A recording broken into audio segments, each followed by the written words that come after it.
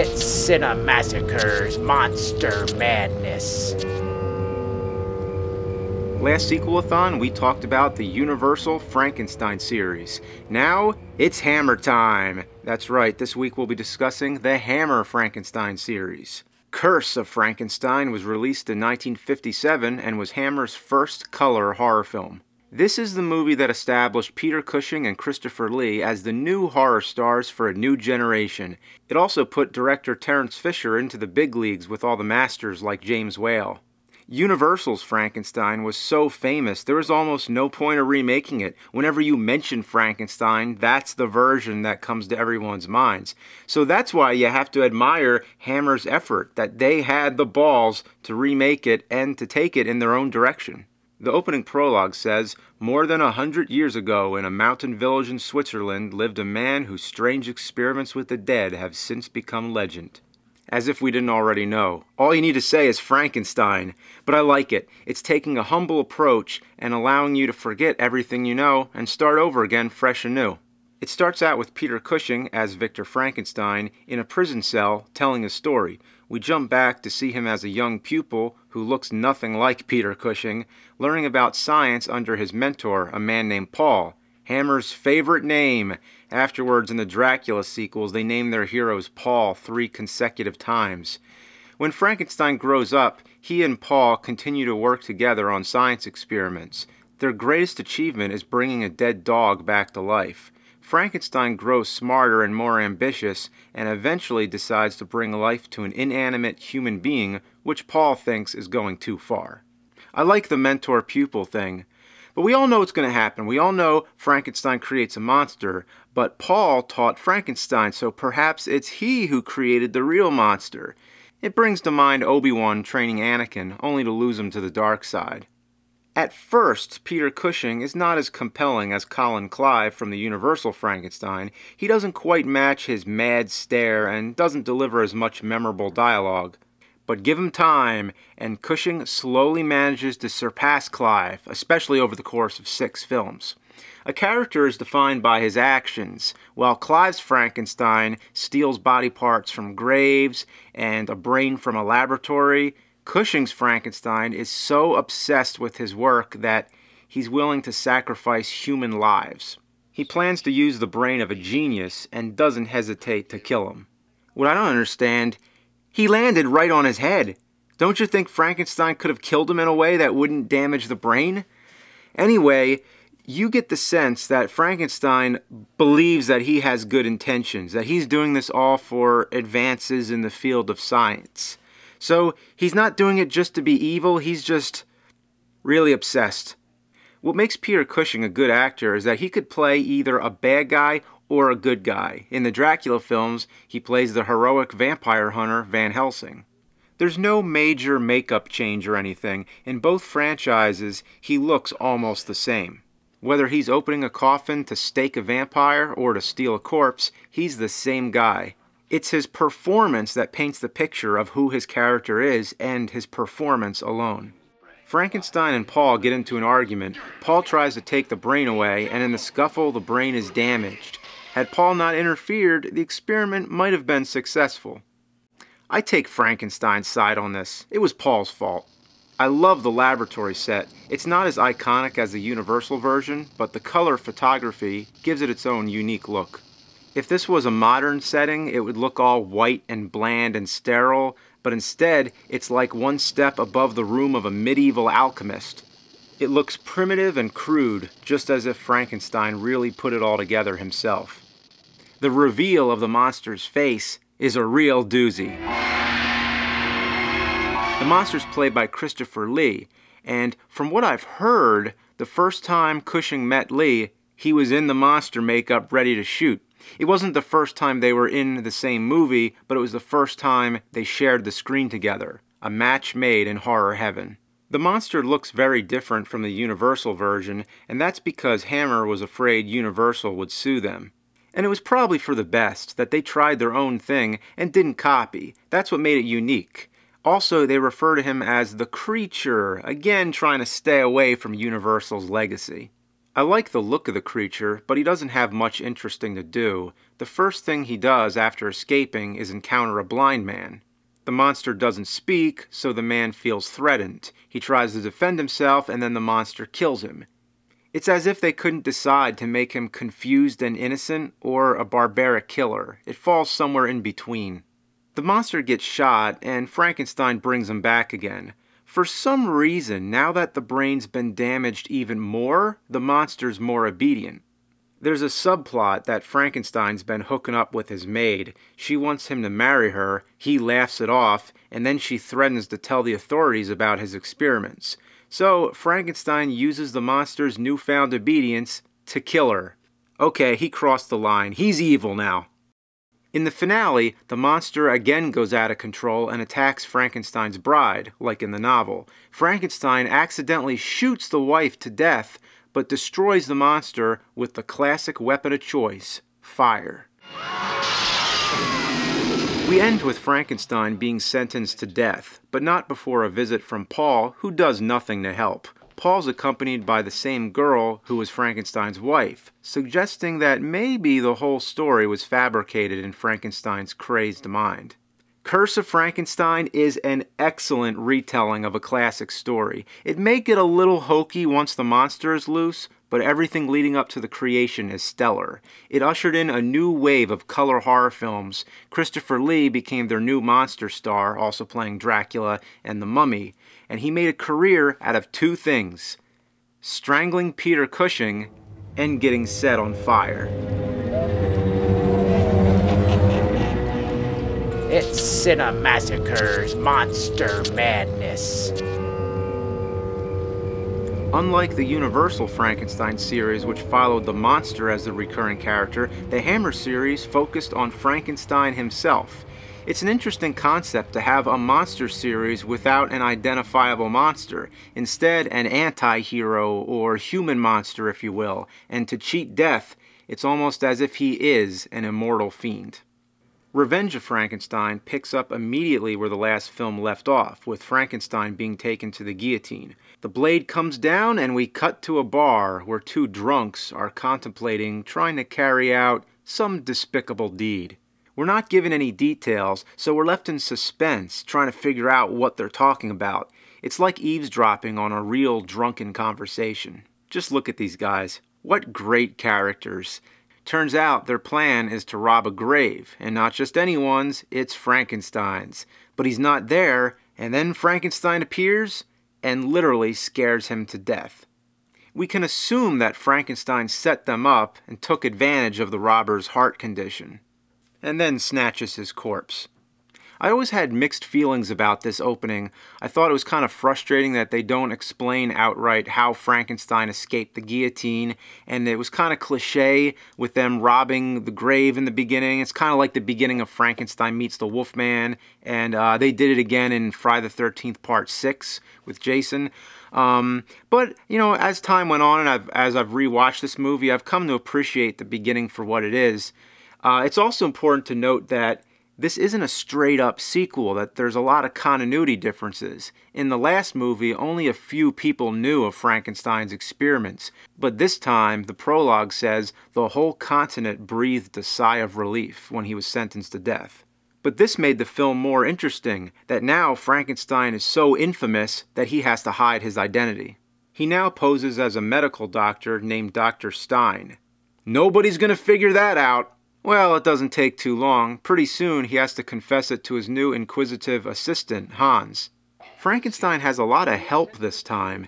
There's also an assistant named Carl, who is the one who somehow helped Frankenstein escape the guillotine, in return for Frankenstein to fix his hunched back.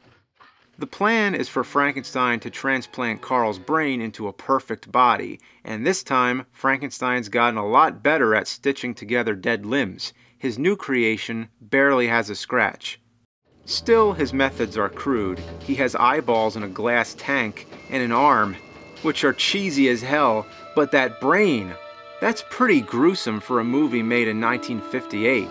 There isn't much of a monster this time. When Carl's brain is switched into the new body, everything seems to be working fine. But there's a complication, well, more than one. First, as soon as Carl learns that he's going to be famous, he runs away because he doesn't want the attention. Next, he burns his hunchbacked body, but is caught by this real crazy janitor who thinks he's a burglar and takes the opportunity to beat him up for fun. Carl retaliates with the savageness of a wild beast. We can assume the beatings from the janitor cause brain damage on Carl, turning him into the monster. At least, that's what I get out of the scene. But if that's not enough, the same brain transplant experiment is done on a chimpanzee, which causes the chimpanzee to develop a craving for raw meat. So Carl, too, develops this craving and goes on a flesh-eating rampage. Carl crashes a party, calling Frankenstein by name publicly before dropping dead. Next, Frankenstein is sitting in a room full of people fending off accusations that he's the infamous doctor they all think he is. Obviously, they're all right, but what I love about this scene is that Frankenstein puts up a compelling argument and makes them all sound foolish. It's one of those awesome Peter Cushing moments. Then we pile on another awesome and suspenseful scene where Frankenstein's patients all slowly revolt on him. It's a real nail-biter. Finally, they unleash their fury. They beat Frankenstein to a bloody pulp. His assistant Hans, who had little purpose in the plot, now becomes necessary. He transplants Frankenstein's brain into a new creation, which Frankenstein already revealed prior to this as having his own likeness. So Hans puts Frankenstein's brain into the Frankenstein double. The authorities inspect the corpse and are certain that Frankenstein is finally dead. But he's slipped away and cheated death once again. What a cunning bastard. The only thing that doesn't add up is if he could switch bodies, why would he put himself in the body that looks exactly the same? Wouldn't he want to look different so no one would ever know who he is? Oh, and guess what his new name is? Your next patient is waiting, Dr. Frank. Oh my God. Dr. Frank. Dr. Frank. Oh, it never ends.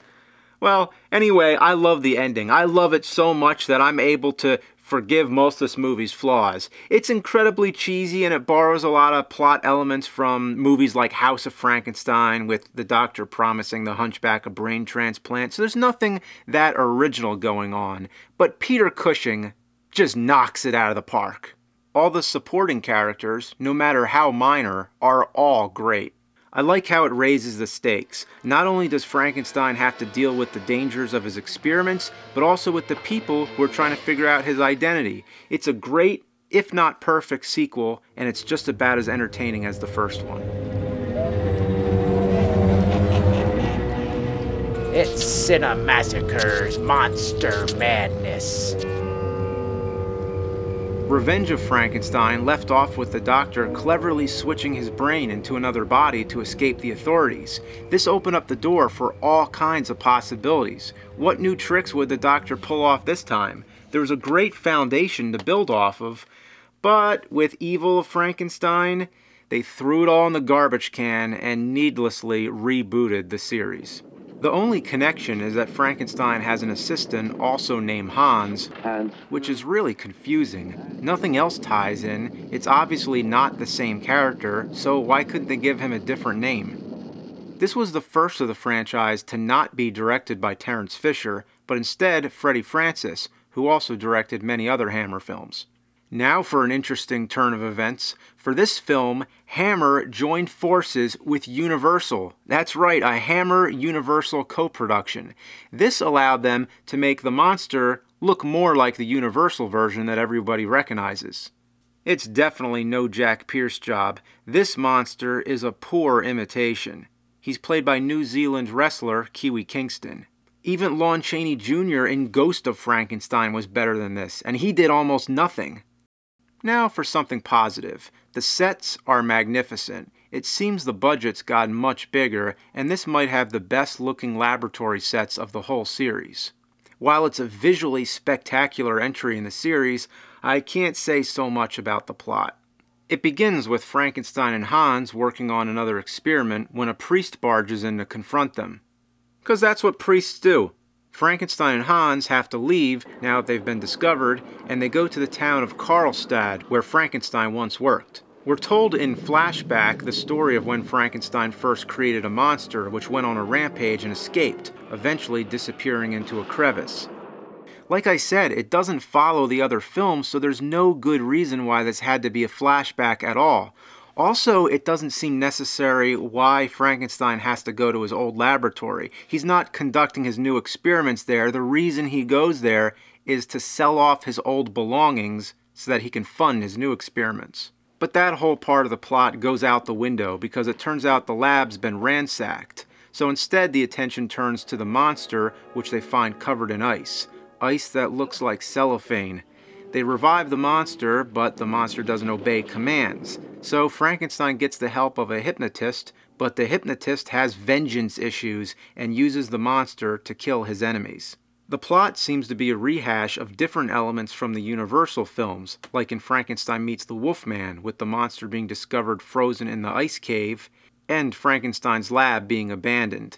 The evil hypnotist controlling the monster and commanding him to kill people is like Igor in Son of Frankenstein, and the whole climax with the exploding laboratory, just take your pick, it's like any of the Universal films. You can call it stale or pleasantly familiar. You can look at it as a best of Universal Frankenstein repackaging done in color. It's often considered to be the worst of the Hammer series. I don't think that's necessarily true. It depends what you're expecting from it. If you're expecting it to break new grounds and progress the series forward, you'll be disappointed. But if you're looking for all the classic cliches, then you'll enjoy it. The best way I can sum it up, if this makes any sense at all, it's the most Frankenstein of the series. It's Cinemassacre's Monster Madness. Frankenstein Created Woman has Terence Fisher back in the director's chair, so many would say this is a return to true form. The plot is a lot more original than Evil Frankenstein. It's not at all predictable, but it may be a little bit too weird. Frankenstein's experiments have gotten so advanced now that he's moved past the point of transplanting brains. Now he's trying to transfer the soul. How does he do that? With a satellite dish. This takes it beyond the ordinary science fiction genre and into some kind of supernatural direction. It's nice they're doing something different for a change, but this is a little bit too bizarre. Take a guess what the assistant's name is. Hans. It's Hans! They named him Hans 3 times in a row! The Dracula series were all about Paul, this one's all about Hans. Anyway, Hans isn't just some side character. In fact, he's kind of like the main character in the movie. As a young boy, he witnessed his father being executed for crimes he committed. Seeing that as a kid would sure fuck anybody up in the head, but it's not that important to the plot anyway. Hans has a love interest with a girl named Christina who has a disfigured face. Her father wants Hans to stay away from her. Why he would not want anyone to show his disfigured daughter any affection, I have no idea. He's just some asshole who wants to keep her in the house. Speaking of assholes, 3 guys show up at the father's bar that he runs. This is one of the greatest scenes in the movie. At first they just seem like real snobby customers, but things escalate and they become real troublemakers. Get out of my sight! I don't know what these guys' problems are. They behave like children. First they're making fun of Christina and then they're drunkenly yelling at her window. Hans confronts them and ends up cutting one of their faces with a knife. That keeps them away momentarily, but later they break into the bar and they're caught by the barkeeper, so they beat him to death right in his own bar. What is the deal with these guys? They remind me of Alex and his droogs from A Clockwork Orange. Hans is blamed for the killing, and things turn into a courtroom drama. What does any of this have to do with Frankenstein? Nothing yet, but it's the most entertaining aspect of the film. I'm totally invested in wanting to see if he gets proven innocent or not. Well, things aren't looking good. The quarrels he's had with the barkeeper, the fact that he left a jacket at the bar, and the scar he put on the man's face all play against him. They also bring up the fact that his father was a criminal. As if crime is in your genes. Fucking idiots. Hans is executed, and Christina, just out of the blue, happens to be riding past the old guillotine when she sees her boyfriend's head being cut off. I guess history has a weird way of repeating itself. She commits suicide, so that's 2 dead bodies. And here's where Frankenstein comes in. He extracts the soul from Hans and puts it into Christina's body. So that's how Frankenstein gets the bodies. A much more elaborate backstory than just digging up some graves, wouldn't you say? And for good measure, he fixes up her face. I have the suspicion that the creation scene has been cut, because there exist a ton of publicity stills of the she-monster half naked with Peter Cushing and a slab. It's all over the posters, on the home video covers, everywhere. I guess that's all it was one big publicity shoot. Well then, that's gotta be the most memorable scene from a horror film to never exist. Now she's out on the run on a revenge mission against all the bad guys. She seduces them one at a time and brings them into a room like they're about to have sex and then kills them. Now keep in mind, this is the soul of Hans in her body. It reminds me of when Bugs Bunny dresses up like a girl to attract Elmer Fudd. At least I thought Hans was inside the girl, but then he starts talking to her. Kill him. Kill him, Christina. So, is it like some kind of schizophrenic thing? Kind of like in Friday the 13th when Mrs. Voorhees thinks Jason's talking to her? Kill her, Mommy. But wait, that's not all. She has the head of Hans up on her dresser, which looks hilarious, by the way. It's a static image of a head being photographed against the same wallpaper. Today you can do a better job with Photoshop. But anyway, if Christina is talking to Hans, but Hans' soul is in Christina, then really it's Hans talking to his own lifeless head. It doesn't make any sense. There had to have been some kind of substance abuse involved when they came up with this shit. You know who loves this movie? Martin Scorsese. No kidding, Martin Scorsese once picked this as one of his favorite films. Well, it's anything but boring, and has some good things going for it. Even though the plot is completely ridiculous, there's something profound about the mistake Frankenstein made. He messed with the soul and body of 2 people who had emotional baggage. To Frankenstein, it didn't matter. Their emotions and how the experiment would affect them was no concern of his. All he wanted was to do it in the name of science. But he forgot about compassion. After Christina murders all the men and commits suicide for the 2nd time, Frankenstein walks away, perhaps having learned a moral lesson. It's a convoluted, yet interesting addition to the series. It's Cinemassacre's Monster Madness. Frankenstein must be destroyed. How's that for a hokey title? Unlike Dracula, Frankenstein is a mortal man. He could be killed. Isn't the word destroyed a little extreme? The opening scene is just as hokey. Frankenstein is out decapitating somebody's head for his next experiment. Meanwhile, a robber sneaks into his lab. Frankenstein comes back wearing a scary mask, wrestles with the guy a bit, and he goes running off. This scene is good old campy B-movie fun. But why does Frankenstein have to wear a mask? I mean, come on. Just like in the beginning of Evil of Frankenstein, he leaves town because his secret lab has been discovered. He goes to stay at a boarding home under the name Dr. Fenner. Finally, it's not Dr. Frank or Dr. Stein. One of my favorite scenes is when he's sitting in a room with a bunch of strangers who are all scoffing at the idea of brain transplanting. Frankenstein turns around and puts them all in their place. The way he tells them off is perfect. It's another one of those amazing Peter Cushing moments. Frankenstein finds out the landlady's fiancé happens to be selling cocaine to make a living, so he blackmails him to help him with his experiments. Believe it or not, the unwilling assistant's name is not Hans. In fact, there's no character named Hans anywhere in the movie. Instead, his name's Carl. The same name as the hunchbacked assistant in Revenge of Frankenstein and one of the troublemakers in Frankenstein Created Woman. Yeah, Hammer had a Rolodex of 3 names for all their characters: Paul, Hans, and Carl. Anyway, Frankenstein's mission this time is to figure out how to freeze a brain. See, he already knows how to transplant a brain, but now he's trying to figure out how to keep the brain alive outside the body for a long period of time. His old colleague, Dr. Brandt, knows the solution, but for some reason his work drove him insane, and now he's in a mental asylum unable to speak. Frankenstein wants to know his secret. So, with the help of Carl, Frankenstein sneaks Dr. Brandt out of the asylum to operate on his brain and cure him of his insanity. So, Frankenstein knows how to operate on a brain to cure insanity, but he doesn't know how to keep a brain on ice? I'm not a scientist. I don't know what would be more difficult, but doesn't it seem like Frankenstein should be a genius? How would this Dr. Brandt guy know something he doesn't know? It undermines how clever of a character Frankenstein is supposed to be.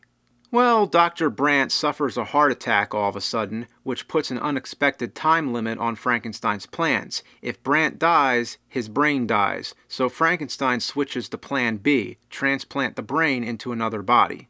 He can cure insanity, but he can't cure a heart attack? I hate this part of the plot. It's too complicated and it's not interesting enough to even care about. We've seen Frankenstein transplant brains before. We've seen him transfer the soul. So this isn't very progressive as far as sequels are concerned. And where does the second body come from? Professor Richter.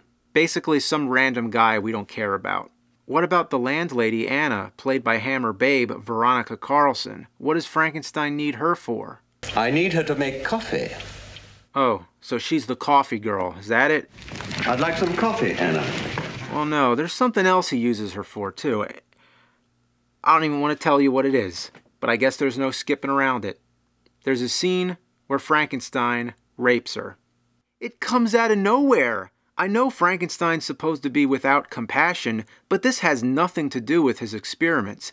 This makes him out to be too evil. It went way too far. Supposedly, both Cushing and Carlson, along with director Terence Fisher, all hated this scene. They didn't want to do it, and it wasn't even in the damn script. Supposedly, from what I was able to gather, it was executive producer James Carrera's idea to sex up the movie.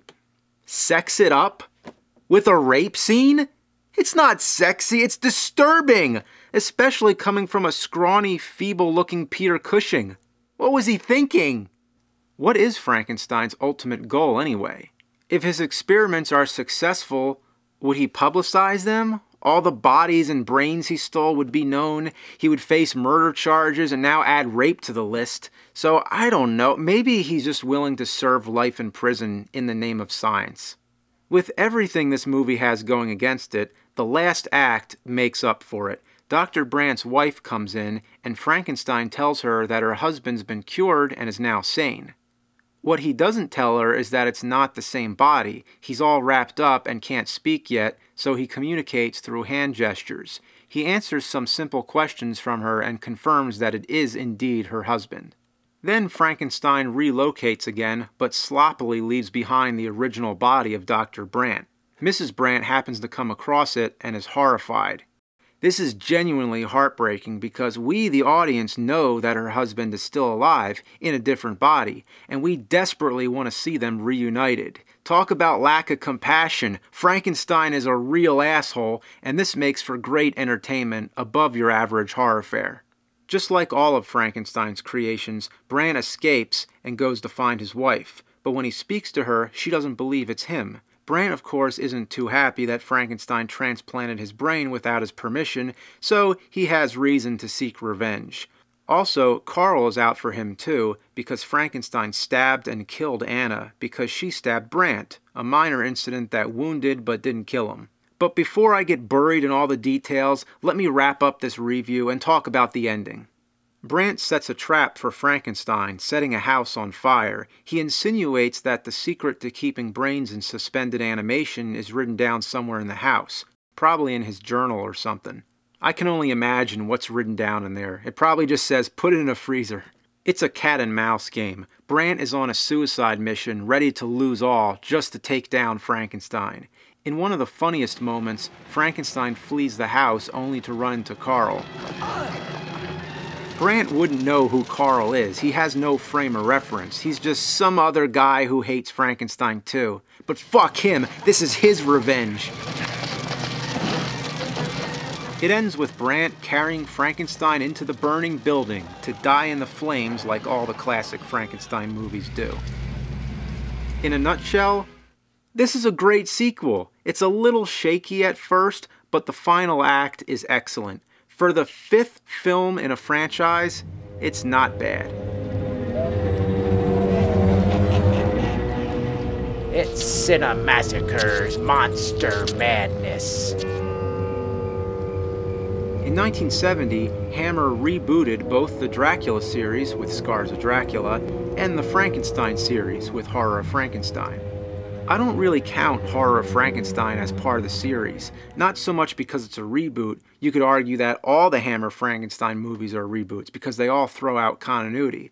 The only thing that connects them all is Peter Cushing, and that's what Horror of Frankenstein is missing. This time, Frankenstein is played by Ralph Bates, one of the underrated actors in the Hammer films. He always gives an intense performance, like in Taste the Blood of Dracula as the guy who wants everybody to drink Dracula's blood. In Horror of Frankenstein, his best moment comes when his friend gives him the typical rant that his experiments are going too far and will come of no good. Instead of arguing, Frankenstein just says, "Okay, fine, I'll stop right now." Well, I suggest we dismantle the apparatus. Nothing would give me greater pleasure. Then if you will start with the terminals, I'll begin over there. Yeah, go stand over there. Then he fries them. Veronica Carlson is in it from Frankenstein Must Be Destroyed, and Dave Prowse, who plays the monster, went on to play the monster in the following film as well. So even though Horror of Frankenstein isn't part of the Peter Cushing series, these recurring actors connect it all like dominoes. Dave Prowse is the same actor who played Darth Vader in the original Star Wars trilogy. The look of this monster is simple, just a muscular guy with stitches, but it works. It's monstrous enough without being silly. The downside is that he doesn't have much interesting to do. He just wanders around with that same blank expression. Seems like these Hammer films could never get a good enough monster. It's not a bad film by any means, but not a memorable one either. In 1973, Peter Cushing returned for one final entry in the series, Frankenstein and the Monster from Hell. You gotta love these cheesy titles. This was the last film for director Terence Fisher. It centers around a young medical student, Simon, who tries to follow in Frankenstein's footsteps. He's punished for body snatching and is sent to an asylum. At the asylum, he happens to meet Frankenstein. Cushing's age makes his face appear more feeble, which works to its sinister advantage. But that wig has got to go. Frankenstein is still conducting his experiments, posing as the asylum surgeon, under the name, Dr. Carl Victor. So it's another Carl, and it's Frankenstein using his first name as his last name. Anyway, it's pretty coincidental that Simon just happens to meet his idol there. Impressed with his medical skills, Frankenstein takes him on as his assistant in creating a new monster. He gets all the body parts from his patients. And apparently from the fucking zoo! This is the monster? Why is he covered in hair? Oh, the monster from hell. Looks like fucking hell. What was Frankenstein trying to do when he made this thing? It doesn't click with the serious tone of the rest of the film. It's almost as bad as the giant claw. The monster, like I mentioned, is again played by Dave Prowse. Funny to see him and Peter Cushing reunited in Star Wars. I love the grim tone of this movie. The madhouse is a dismal, ugly, and claustrophobic setting. Instead of trying to be campy and fun like the other films, this one takes a bold, serious approach that is dark and depressing.